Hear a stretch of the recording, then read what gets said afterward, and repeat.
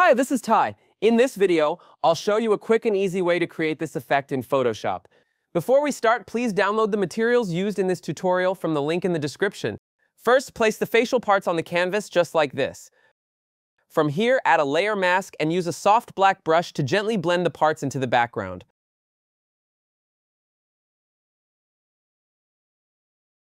Lower the brush opacity to make the blending look even more natural.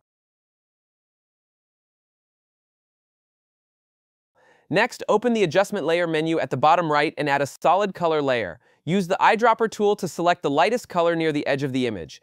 This will make the parts look as if they are completely absorbed into the background. Use the mask to paint and make small adjustments where needed. Now add a gradient map. The gradient map used in this tutorial is available from the download link in the description. By the way, these are the gradient settings I used. After that, add a curves adjustment layer and increase the contrast.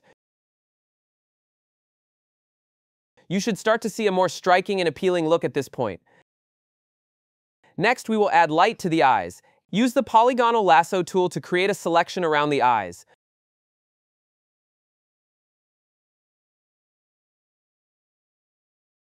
With the selection active, add a brightness and contrast adjustment layer. Increase the brightness, then select the layer mask and raise the feather value to soften the edges. If the light still feels weak, duplicate the layer using Command-J or Control-J